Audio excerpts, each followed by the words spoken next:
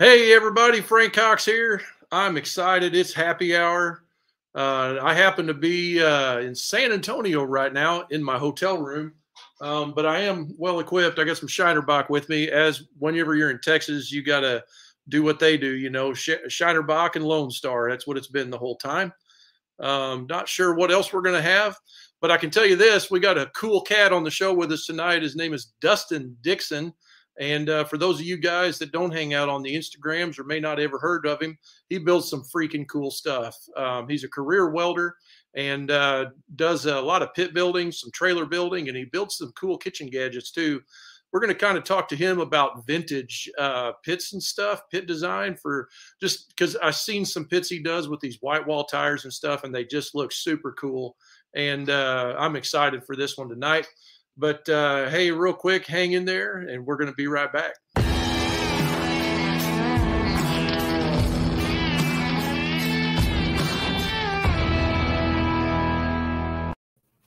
What's up, Dustin? What's going on, Frank?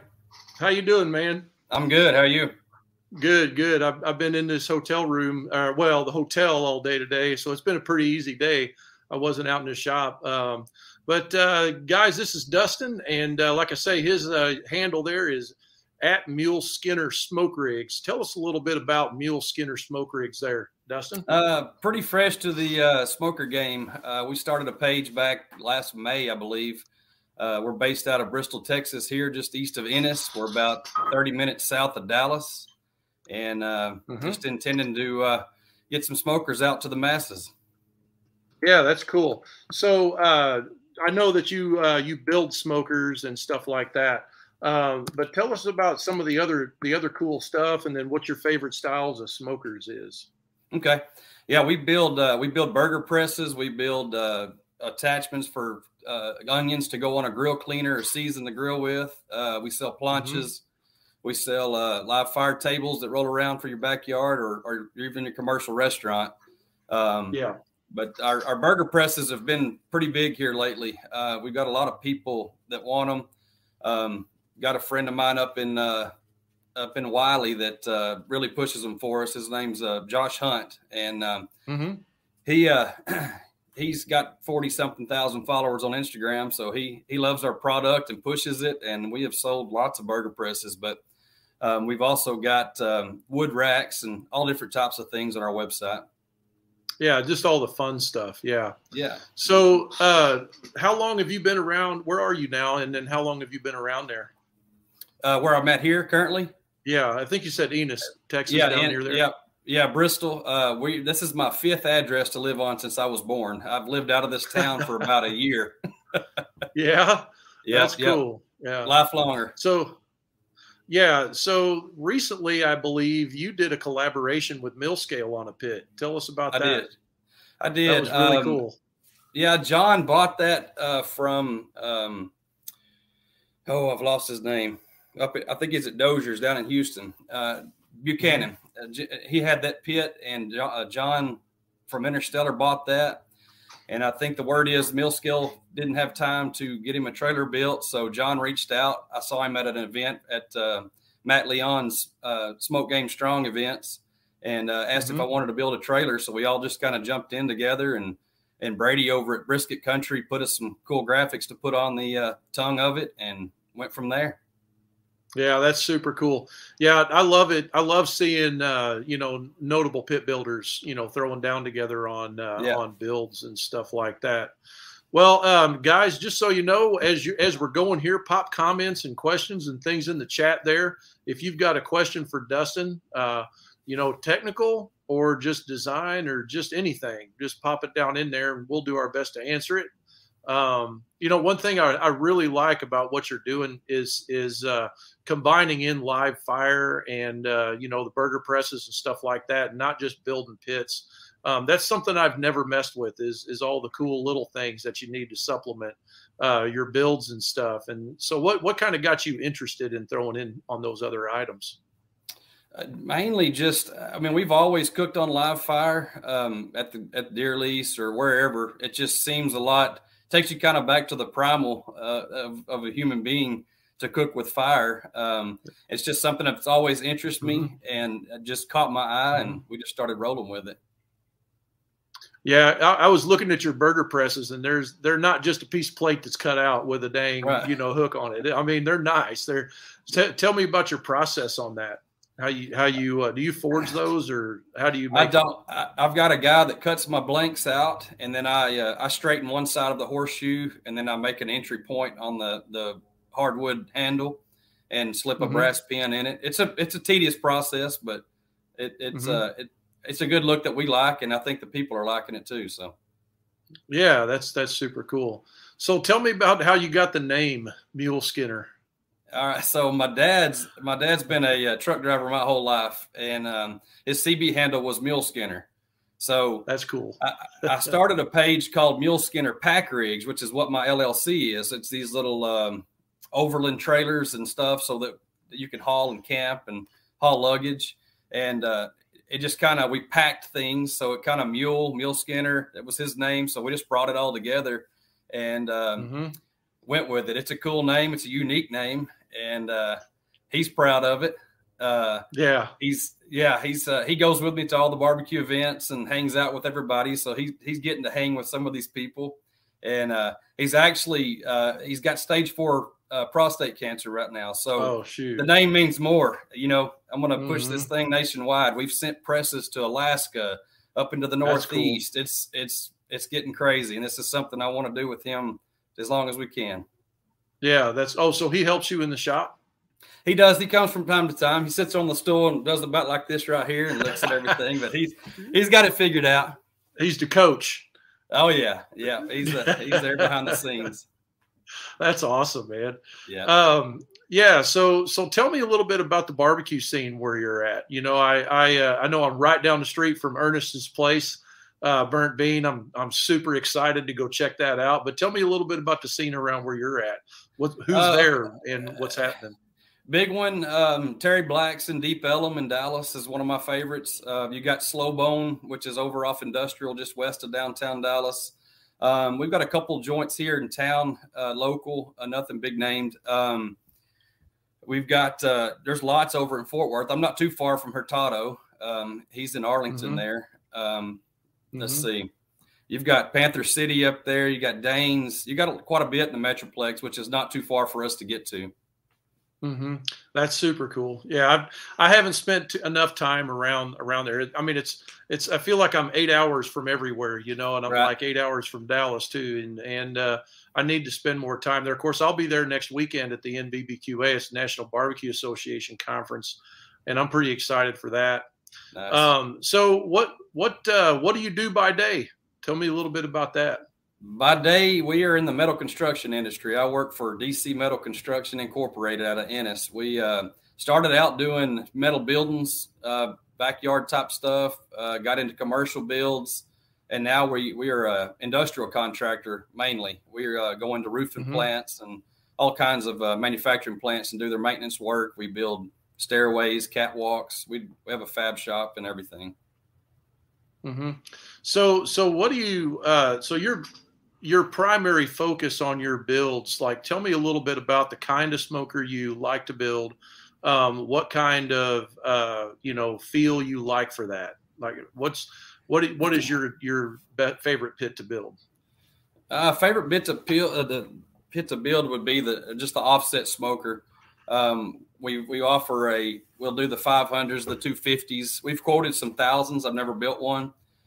We do quite a few of the backyard units. And then oftentimes we'll get just some one-off air tanks or some type of a tank that we'll fabricate one out of just to kind of give it a one-off look. And people tend to like that. But mainly vintage, mainly raw material. I like to see the patina on everything. We'll clear coat, we'll linseed oil if it's bare material, but I like to see the character of the tanks. I like to see their story. I like to know where they came from. I like to know what year they were made.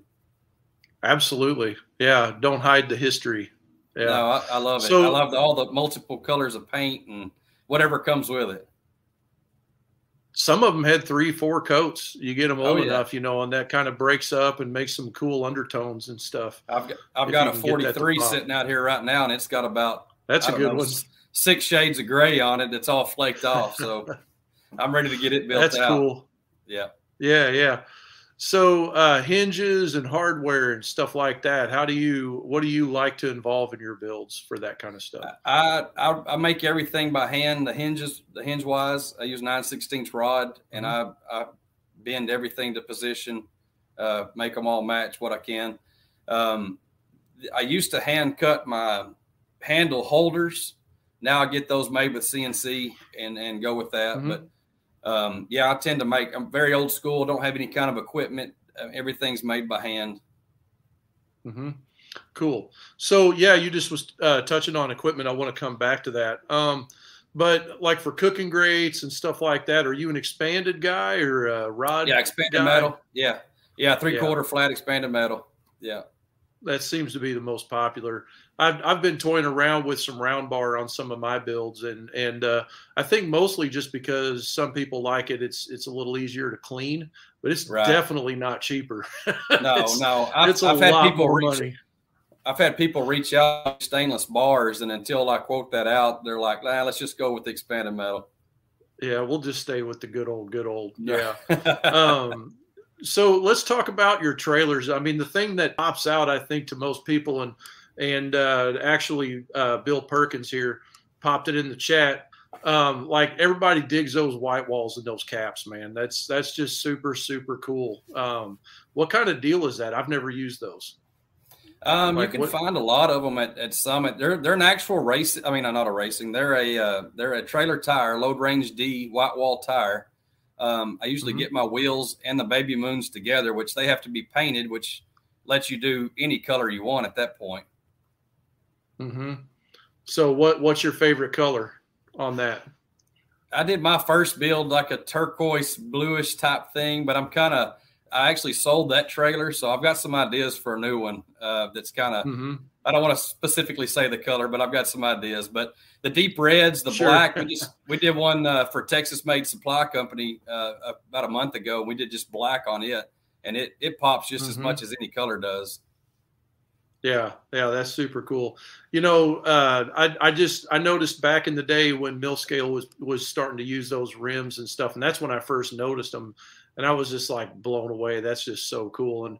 But I'm not the guy to go out and start, riding on the train too quick. I want to let somebody have fun with it and kind of figure it out. I just never did go that way.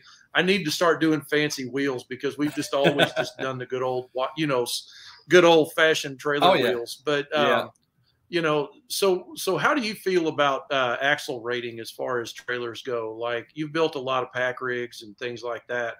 Like for capacity, say you got a pit that weighs 2,000 pounds. What's your recommendation on the axle weight and stuff like that? Well, so on the last 500 I built, I think it weighed in at about 3,500 pounds total. And I had two 50, I think, or 5,500 pound axles under it. So plenty to carry there. No issue at all. I would definitely say overbuy your weight on your axle just to make sure you're covered. Because if you start adding things, boxes, live fire, anything like that to it, over time, you're going to want that axle strength. Yeah, absolutely. Yeah, I'm definitely an overkill guy. We never could get 5,500s. That we always had to get like 6,000 pound axles. Right. So by the time we tandem those out, it's a 12,000 pound trailer, and now that's overkill, I think, in some situations. But have you built any with double 500s yet? Not yet. No doubles yet. No, only been doing singles. No. Yeah, Tom did one here not long ago. We actually had to counterweight the tongue because there's just and it was tandems. I mean, so it's one of those deals where you can pull the tongue jack up and it doesn't move. The trailer just be off the ground, and it's just got so much suspension there. We just wanted to get some tongue weight down so it doesn't wag. Well, I've seen that too with some of the with my firebox. I use a 3/8 thick pipe on the back, and it adds so much weight beyond that back axle. That's why we tend to try to keep those live fires up front just to keep some front weight on.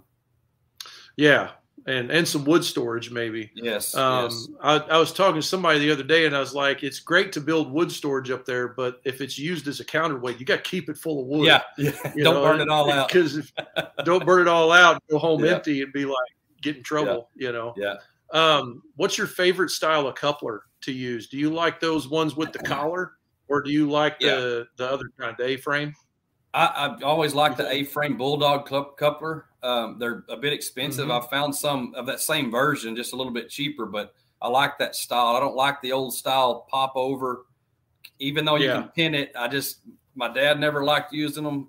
I never liked using them. So it just something about grabbing that ball on the hitch just means a lot more to me. Yeah, and holding it in place. Yes. Yeah. So as far as like building a trailer, like do you build it and lay it out and get it all leveled up before you start fabbing anything? I mean, do you how much work do you put into setup on building a trailer? On a trailer, I lay out on jacks, my jack stands, get it built. I flip it over, and I'm ready for tires and wheels at that point. Then I'll level everything out, get my smoker built where I want it, set it down. But yeah, I don't do a whole lot of it. Doesn't stay in position while I put my smokers on it. I'll roll it out, load my smoker on, bring it back in, get everything situated like I want it, and then I attach it. I don't have a whole lot of space. I've got about a 25 by 25 shop that's full of junk on both sides, so I'm able to pull right through the middle. I had a 1,000-gallon backed in here the other day of a friend's fixing some things on it. I can't build 1,000-gallon in that shop. I could get the main chamber done, but I won't be able to get it on the trailer in there. Yeah. So I call that pit builder-itis, because we start accumulating things, you know, Right. and it's just like, we don't want to let anything go, you know. I cut little pipe nipples off and they're threaded on one of them. I'm like, I can't throw that away. I might need it one day. That stuff. Yep. That's third generation for that. Yeah. You got to keep that stuff. Yeah. So tell me about your cooking experience. Like, do you go do competitions or anything? Are you gifted with cooking barbecue? I love to cook barbecue. People like it. I don't do competition style. I've never been into that. I don't even know the process of it. I know it's a different style of cooking, but we're just traditional backyard briskets. We smoked a bunch of turkeys at Thanksgiving, put a post out, and had people, if they wanted to bring a turkey by, I threw it on the smoker while I did the others, and had a good turnout for that. We go to events. We just cooked the Come and Smoke It event last weekend. We did smash burgers, served 380 of them in 2 hours. Wow.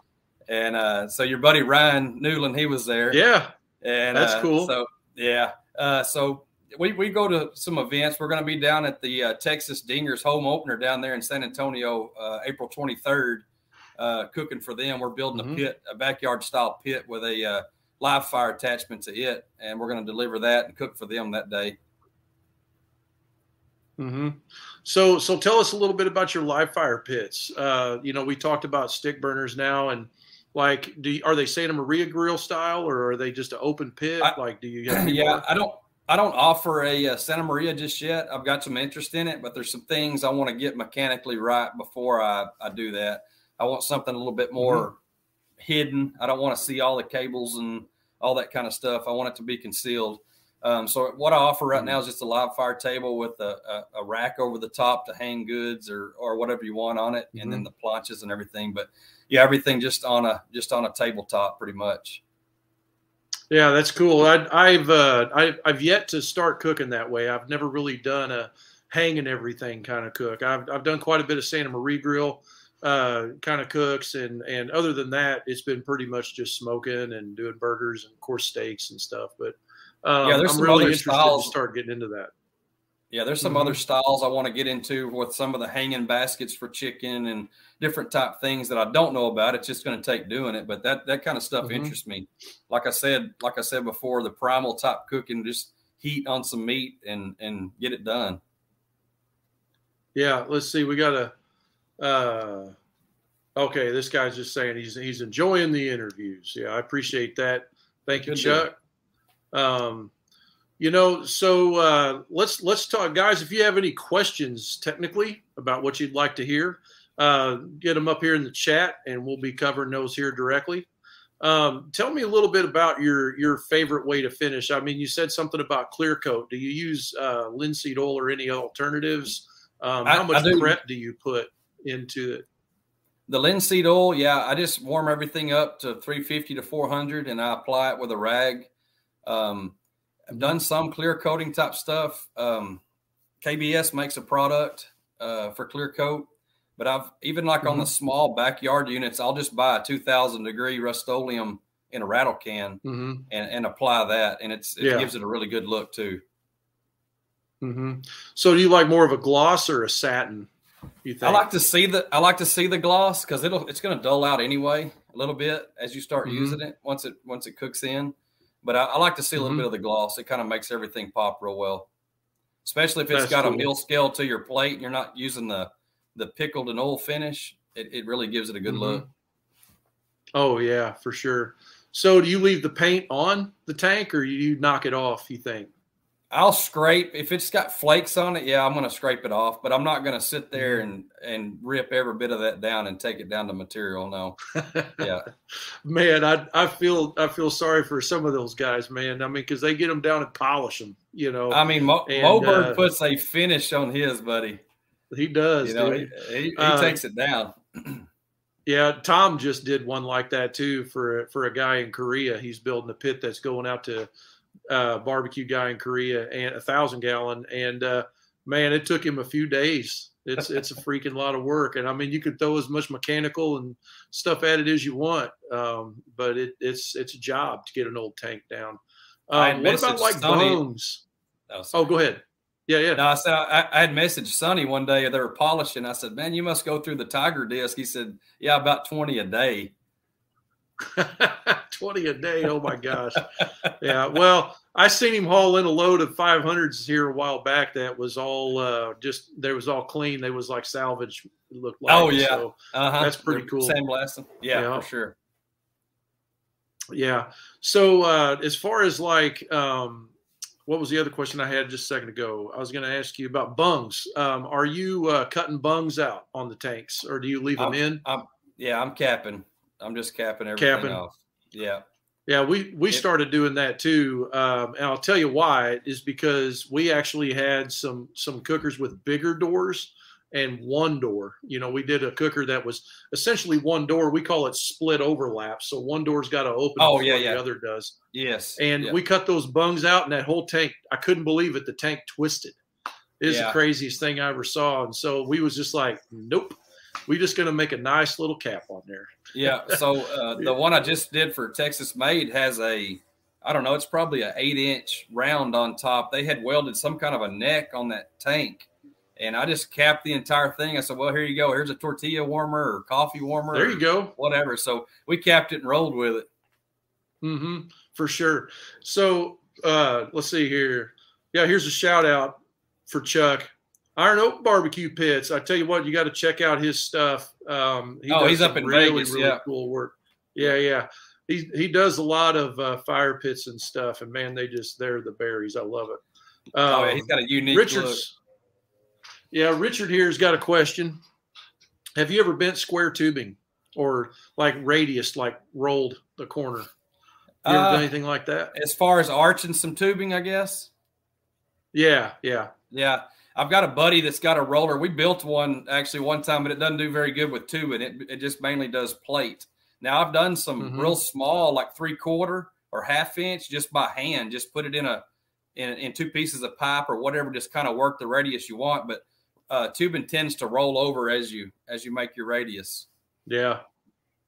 I was talking to a friend of mine up the road here, 100 miles or so, and from Rolla there. And he makes a lot of fire kettles is what he makes, John Pinnell. And he rolls tubing to go around for the footrest on there. And he uses a Hallsfeld bender, but he's got like the legit one. You know, we can see those ones at Harbor Freight, or Grizzly or whatever.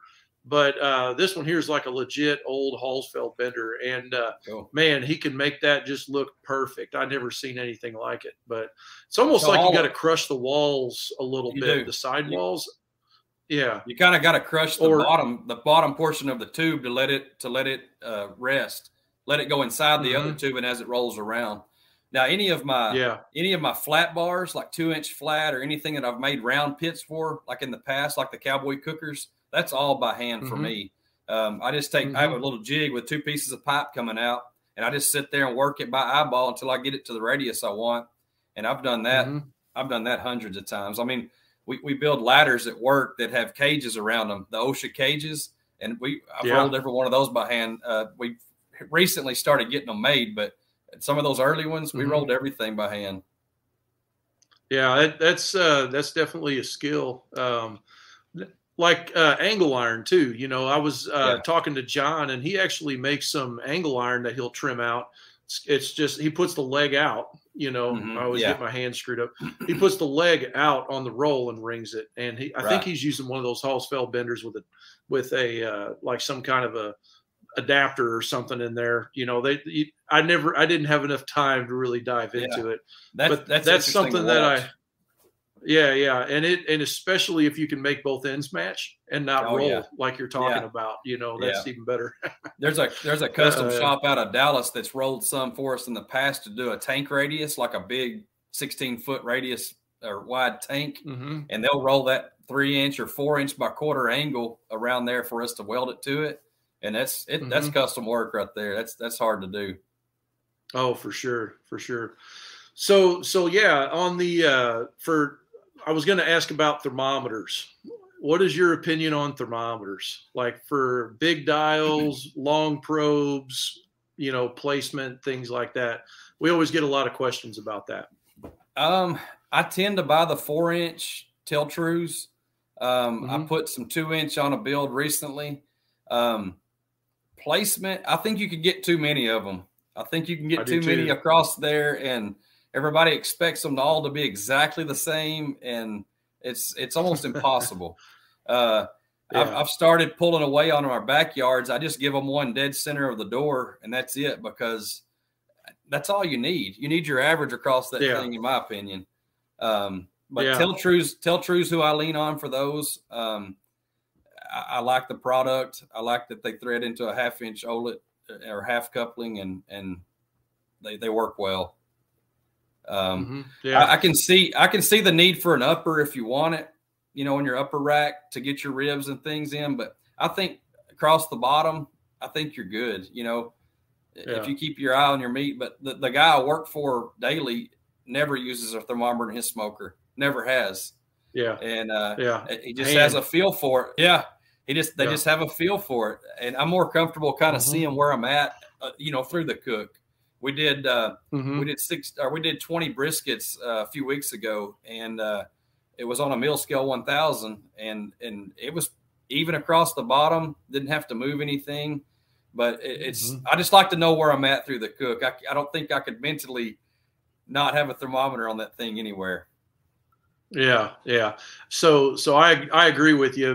Minimize the amount of information that they're having to figure out, you know. Right. And I on some pits, like if I've never, like if it's a new design, like I'm using a different kind of baffle, or I'm wanting to jack around with my design and figure out like some new theory or something like that, I'll go digital and I'll stick some probes in there, about 4 different spots, you know, and then compare that to the door. Man, you'll be shocked sometimes. You'll get totally different readings.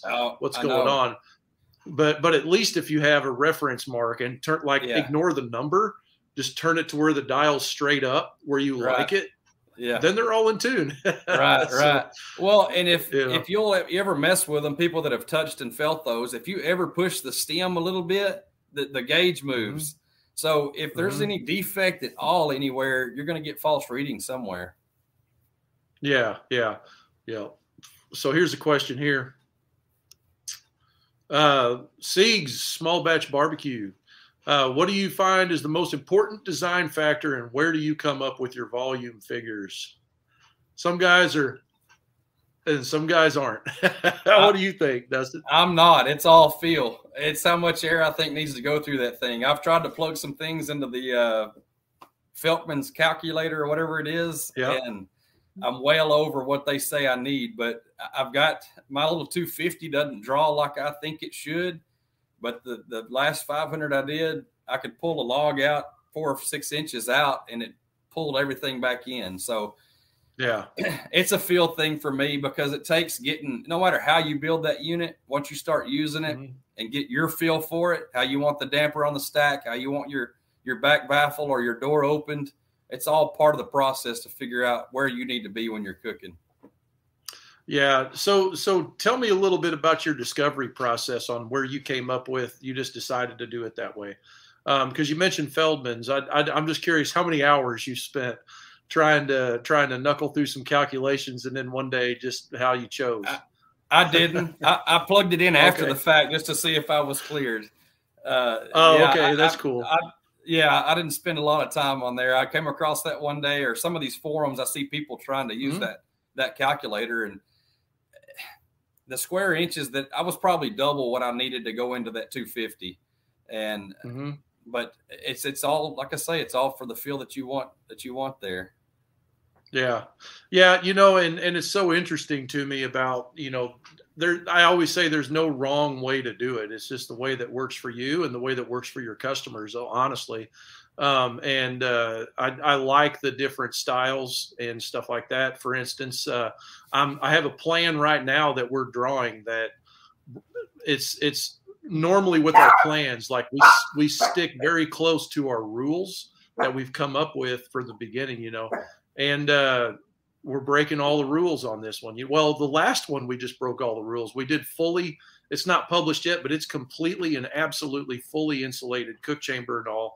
It's rectangle. It's got rectangle. I'm expecting problems, but the guy wants it that way. And so I got you. We're starting to get there now, let's put the half of 250 on a 1,000-gallon tank and see what happens, Right. Guys are building them that way and selling them for money, and people are cooking on them. So it's not a matter of right or wrong. It's a matter of how is it working?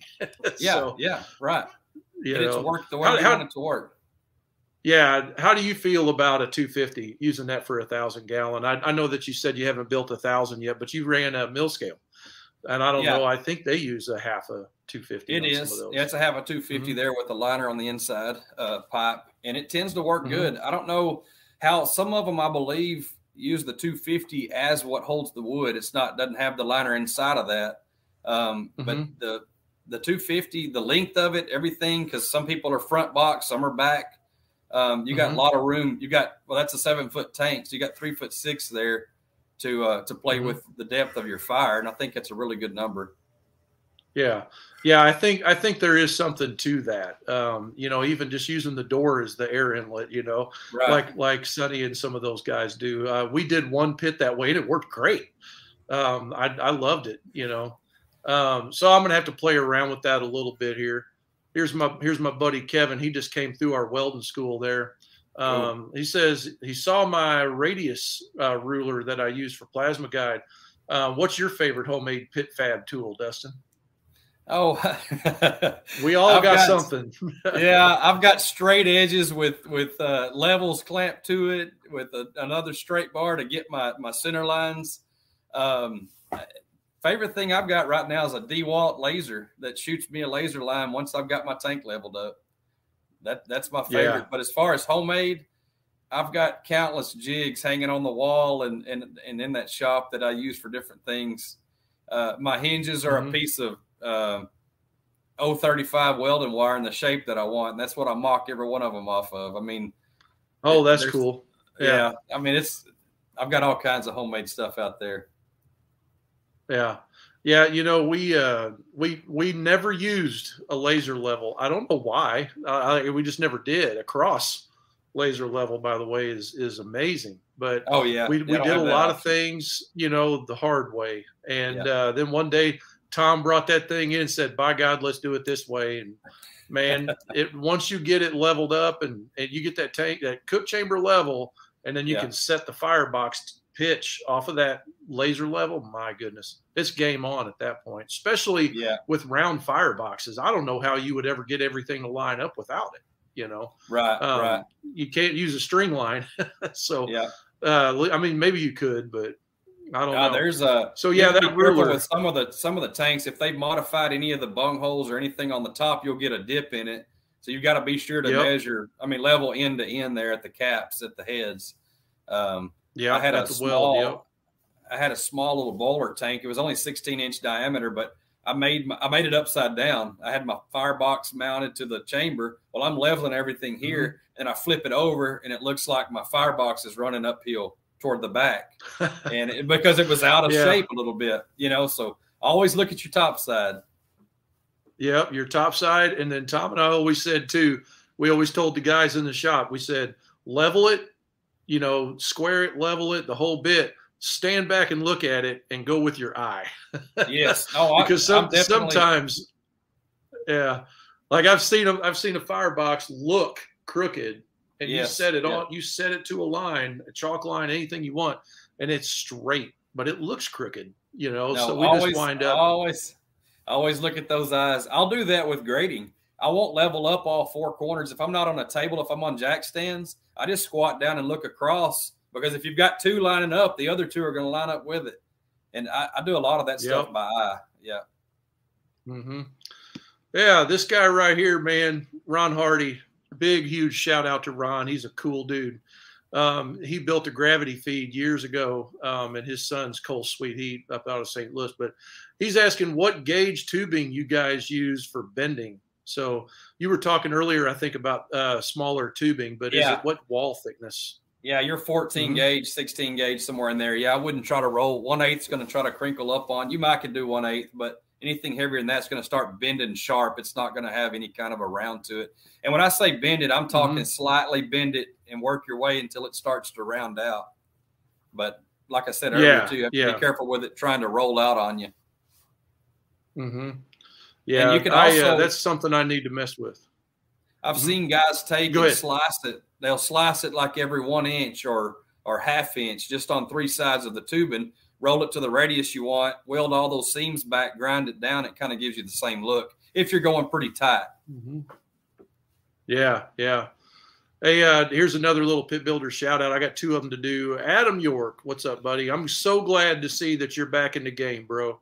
For sure. Took a little hiatus there for a little bit. Yeah, keep it up. And another one here, Red Devil. Got to give him a shout out. Good to see you guys on here. He's got good stuff too. Yeah. Let's see. We got another question here. Let's see what we got here. Holiday Lawrence, does it matter which side the firebox is mounted? Typically see on the right side. How do you feel? Like right side, left side? Is there a better, best? Is there a reason? I just had this conversation with a buddy just a couple of days ago. I'm right-handed, so I want to see it on the right. I want to work it to the right. Matt Leon with Smoke Game Strong, I just built his backyard. He's left-handed. He wanted to see the box on the left. It doesn't matter which way you do it. It's just all how you want it to look. Most of your pits are going to be driver's side on a trailer, but you'll get them from time to time that want it over on the passenger side. Yeah, like for street fairs or something. Yeah, for sure. If for some reason they got to be on the sidewalk. Yeah. Yeah. I say the same thing. And then a lot of times, though, you'll have a lefty and a righty if you're in a pit room or something and you want the guy to be able to turn around or something like that. But as far as like operationally, I don't think it matters at all. It's just a matter of personal preference. Yeah. If you got a heavy wind coming out the opposite direction of your box, you always tend to want to kind of flip that around anyway. Yeah, for sure. What do you think about all these questions? I love it when they start hammering them in here. It's fun just to get different perspectives. You've got me out of my comfort box here, Frank. Do I really? That's fun, though. Let's see. Here's another one here. Question for both of you. On a traditional 250 offset, if you're using tuning plates, how far under the cooking grate do you run them? I've always said 3 inches or so is fine, 4 inches. But I think what Bill's asking is like if you have a rail under the cooking grates for an old school offset, like what David Close and them used to build or whoever it was, they put 6-inch and 8-inch plates with gaps in between them. That's what I do. What do you think? That tends to make it a reverse flow, right? At some point. Well, the stack is still on the offset. I got you. Yeah. Bigger gaps as you go. Yeah, I'm not familiar with that. I get several people too wanting to know if I build reverse flow, but I've never built one. I'm not comfortable doing it, so I stick to the traditional offset without any kind of plates in it. Yeah. I definitely over time I've started to go back to open offset. I've got a pit project I'm working on, kind of in the background. It's a production style pit, and I was going to involve both a vertical baffle, like we always talk about, and like I make everything go up as fast as I can, as soon as it comes out the throat, or I'll use those tuning plates. But I'll be honest with you, I'm nixing both of those. I'm just going to make it wide open, and just letting it be wide open and let it cook. I mean, you'll get another completely different product.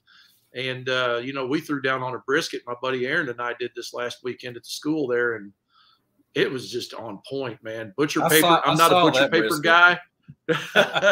I'm just not a butcher paper guy. I never could pull it off. But you know, we took the brisket trimmings, we cut it all up into little tiny pieces, which that's something I was doing wrong. Is I was putting the whole brisket fat in. You got to cut it up, and rendered the fat into tallow. Did the whole bit, dude, dynamite. I'm so proud of that. It was good. So brisket. we had a benefit for my dad just a month or so ago, and when we cooked those 20 briskets, well, some of them that were donated were super trim. So we took and sliced the fat like normal, like we're doing, trimming them up. We laid that on those super trim briskets that had no covering on them and did that. But we grinded up a ton of it and made tallow out of it. Same way. That's the first time I'd done that. That's an interesting process. Yeah, don't burn it, I guess. I didn't know you could burn the fat. Like we cooked it a little bit too long. It didn't get a bad smell. I think it just gets an off smell. Right. But yeah, Googly Moogly. One day I need to know his real name. He's all over my stuff on the YouTube here. I appreciate you, brother. You said build some out of air tanks. How thick are they? Do people complain about them being thin? We have 2 air tanks, 2 120s. Afraid they're not quarter. What is your experience with air tanks? Most of them I've done are 3/16. You will get some you'll get some spring in the door for sure on them. And I'll take little turnbuckles and I'll pull them in, get them set like I want, get my bars in, pull them off. But I like them. I don't know how long they'll last. You know, they got to last 10, 20 years, I'm sure. But yeah, they're definitely going to be thinner. Now there's some people will bring me a tank and they might be a Campbell Hossfield or some kind of a Walmart type air tank, and they're less than 3/16. They're 1/8. Those are made for air. I wouldn't use those tanks for anything else. Yeah, I've actually cut into it. The last couple 120-gallon propane tanks I did were thinner than 3/16. Oh, really? Yeah. It seems like they were more like 10 gauge, not 12. Right. They were right at or a little more than 1/8, but they were thin. And you're right, them doors spring like the Dickens. And as far as if he's interested in building one, be careful where you're welding. You know, skip around. Don't weld in one area too long to try to avoid some of that warping. Yeah, stop on a start. That's what Bob told me. And once he told me that, it was totally different game. As much as you can anyway when you're skipping around. Yeah, stop your bead on a start. Any winners show up?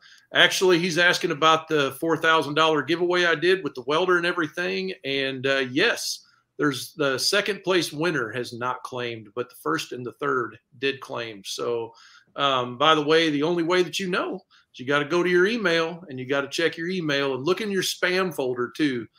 Sometimes it'll be in there. If you're watching, we usually let it go for a couple of 3 weeks. And if the prizes aren't claimed, then we'll rehash them for the next giveaway. So, but yeah, Shane Mink actually won first place and he's got a whole lot of stuff coming to him. So let's see, Dave Taylor, what you got there, bro? I'm considering changing careers from mechanical design to pit builder. Any words of wisdom for a newbie? What do you think, Dustin, about the transition period? You're not really there full time yet, but kind of go into it all. He's got the mechanical background. He should be able to get him some pits built for sure. Yeah, I would say. I would say. Go ahead. No, go ahead. Go ahead. All right. I was just going to say I would take it easy and I would go slow into it. And like Green Money Fab said on his episode, he said, don't over tool. You know, if you're willing to start the process, One way you can do is make sure you get your money right first if you're serious about going full time. If you're going to make the transition, if the reason most businesses fail is not because of money, it's because they didn't build enough pits fast enough at prices high enough and that kind of thing. And what winds up happening is if you don't start out early, it's not the money you have when you get started, it's the money you have throughout the process of building those first 10 pits. And if you don't capitalize properly during that process, you'll wind up, it won't be fun. No, always be working hard and scared of the money. So anyway, but any thoughts on that part of it, Dustin? I would definitely say take it slow. Use what you got. Don't get a bunch of stuff don't overthink it. Just get you some simple builds out and go from there. Yeah, I don't really think that you should go full time until you've got 10 builds under your belt in 1 year. I just kind of been thinking about that a lot. I mean, because the amount of energy to do 10 builds in 1 year, I mean, that's a high commitment level. That's a high level of work to be able to hold down a full-time job, especially if you're a fabricator like yourself, Dustin. You're burning a lot of hours, and there's overtime more than likely, until you can pull off those 10 builds, and do them at a reasonable rate, not cheap. Don't do them cheap because you're shooting yourself in the foot. What about pit pricing? I mean, we never talk about that. I mean, how do you feel about pit pricing? Do you feel like, we always used to say back in the day before steel went nuts, we always said $3 a pound is what we would say for your retail price. Do you have any kind of like rule of thumb? You don't have to reveal the hard stuff, but like, what do you think? I do it in my regular job. When we quote jobs, I try to think about how long it's going to take me to do something and how much do you want per hour? I try to break it down into that time. Are you going to have somebody helping you? I try to break it down in that. I don't really go by prices. Now, I have my prices now that I know how long it takes to do something. But I've always tend to break it down per hour and how quick I want to do it. Yeah, it's definitely a matter of making sense out of how much money you need in order to justify doing it, to get your goals and your dreams hit for sure. I'm going to show this one here real quick. Wait, it says, Wazy, I think I got my glasses off. How do you calculate your throat size? Well, I cheat and use a calculator is how I do it. I use bbqpitcalculator.com, but also there's Felden's as well. And we're both pretty close on that number. What do you do though on your end of it, Dustin? I don't have anything scientific at all. I kind of get a feel for it. Usually I'll leave me a lip on the bottom of my tank to make sure I get no grease going back into my fire pit. And then normally I'll look at kind of height, kind of the same deal, get back and look at it. It's just some of it's trial and error for sure. Yeah. This next one here from Richard, I think we're both probably going to say the same thing. He's asking about the rusty, man, they're pounding us with questions. I love it. The head of the tank, like if there's a whole bunch of divots in it, do you spot weld them and stuff? Do you fill all that in, or do you just let nature show? Let it show. Like I keep bringing up Texas Made because it's one of the best patinaed ones I've got, and it's got a huge dent in the side of it. So he just says a meteor hit it. So that's all you got to do. I didn't even cover it up. That's a story. That's a conversation starter. Yep. Let the story show. I like that a lot. Here we go. Ken Rietzma was the third prize winner there. He didn't get the welder, but he got a freaking nice hood and a whole bunch of Blue Demon gear. Congrats there, Ken. Nice. Appreciate you. He's got a ticket to the welding class too. Boom Tick Tick, how you doing, bro? Good to see you on here. Googly Moogly here. He's back again. Let's see what he's got to say. He says, I'm scared to overcharge people. I lack the confidence to tell people my work is worth thousands of dollars. Actually, what I recommend on that, I'll just throw mine in here, is don't talk about price. Talk about value first. Every one of these pits is very unique. They can't just go down the store to buy them. Your work in particular is very unique. So my vote is sell it based on the value and the experience that you can give your customer. Let them figure out the price later. They either are serious or they're not. What do you think, Dustin? Yeah, and I don't know if this guy's a pit builder or a welder at all, but there comes a time where you don't need it for practice anymore. You're trying to make a living. Mm-hmm. Yeah. And the thing is that as scarce as it is, I mean, I don't know how far you're backed out, but the industry, normal is more than 6 months. Typically, if you're full time, closer to 2 years. As scarce as it is to even get a pit, they're butting ahead of line if you're going to build them one right. If you have it in the next 3 months, it's worth it. Every penny you would charge, in my opinion. Sure. Someone will pay it, especially, like I don't think there should be a pit built for, less than $9,000. I think they all should be higher than that right now, just because of the price of steel, the amount of stuff we all got going on, things like that. I know for 1,000 gallon, we're, between $15,000 and $20,000 right now, right? Just depending on the complexity of it. So there's no sense in leaving money on the table unless you're just doing it for fun, which is fun, making money. So I don't know. I sure like to have money. So you got to enjoy what you do too. Absolutely. So yeah, we're still getting hammered with questions here, but I want to talk to you a little bit more. All right. So anyway, so how long have you been on the barbecue scene? Like as far as cooking and stuff like that? I mean, we've always cooked all over the years, but just since May, really last May, I've been kind of in this industry. I've met tons of people. This is one of the most tight-knit communities I've ever been in. And they all take care of each other. It's not like when you go anywhere, this is not my competitor. This is my buddy. Everybody's friendly. Everybody's in the same game. It's like old Cooper Abercrombie told me one time, the pie is so big, everybody can have a slice. It's not, you're not. Yeah. There's so much. I mean, I probably have 25 to 30 quotes right now that need to go out. There's so many people involved with barbecue. It's unreal. Mm-hmm. Yeah. There's definitely no shortage of customers out there. Right. Like I was even talking about buying some burger presses from you, because it's not just a smoker and getting the best deal anymore. It's who built it.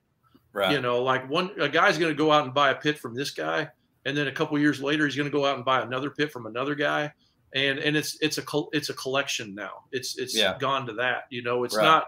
We're not just satisfying the need for a smoker. Yeah. So the competitive nature of getting someone, it's like barbecue rub. I tell the barbecue rub guys this all the time. I have got chicken fried in my cabinet. I got Oak Ridge in my cabinet. I got, you name them, TDs. I got, Sweet Swine of Mine. I got a lot of brands in my cabinet. Malcolm Reed's in there.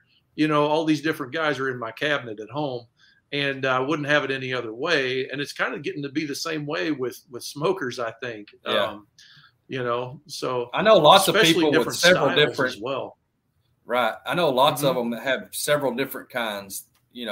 John down in Interstellar's got a mill scale. He's got a Moberg. He's got one that a friend of his built. I mean, it's a collector, And, you brought up the burger presses.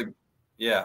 You brought up the burger presses again. So another community that's brought into us here is the Blackstone guys, the guys that are cooking on their Blackstone on their back porch. They're, some of the top buyers of this thing.